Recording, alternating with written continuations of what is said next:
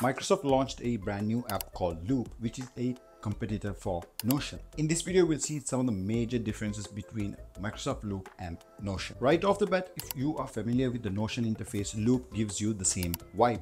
But Notion has an upper hand when it comes to embedding information from other websites like YouTube, Google Maps, and many more, which they have already established over the years. Since Microsoft Loop is new, it only is capable of working across the Microsoft 365 Office applications, which can come really handy, especially in offices for collaboration. Secondly, both of these platforms have AI-powered backup, which helps you to summarize or make things easier. However, Microsoft Loop is limited in comparison to Notion, while Notion can do many more tasks and help you get along a lot.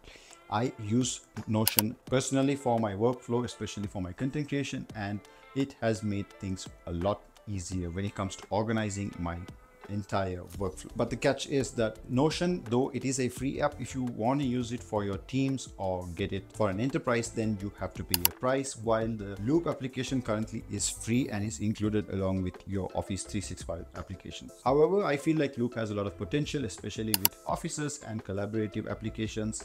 And with Copilot, it will definitely give it a upper hand in the long term. It's just new and has a lot of potential. Anyways, I'd like to know your thoughts in the comments below. That's it from me. If you like this video, give it a thumbs up and see you in the next one.